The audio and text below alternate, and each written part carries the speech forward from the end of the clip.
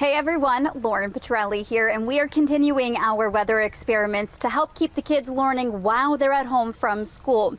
So we've had plenty of days of sunshine here in Southwest Florida, but with some rain on the way, I thought we could make our own rain gauge and then put our numbers to the test. So let's get started. You'll need a few household items like a tape measure or ruler, a plastic bottle, scissors, and a permanent marker. You'll want to cut the top off of your plastic bottle, but make sure you keep it even.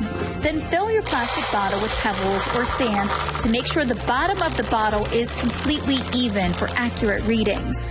And finally, use your ruler or tape measurer to make a scale along the bottle's side. You can even compare your numbers to other registered rain gauges in our area through sites like Weather Underground. All right, and the only thing left to do is to put your rain gauge outside.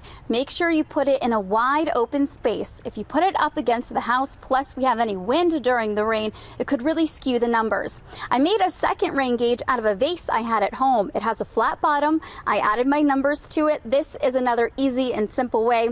Don't forget to head over to the Fox 4 social media pages to share your rain gauge with us too. Back to you.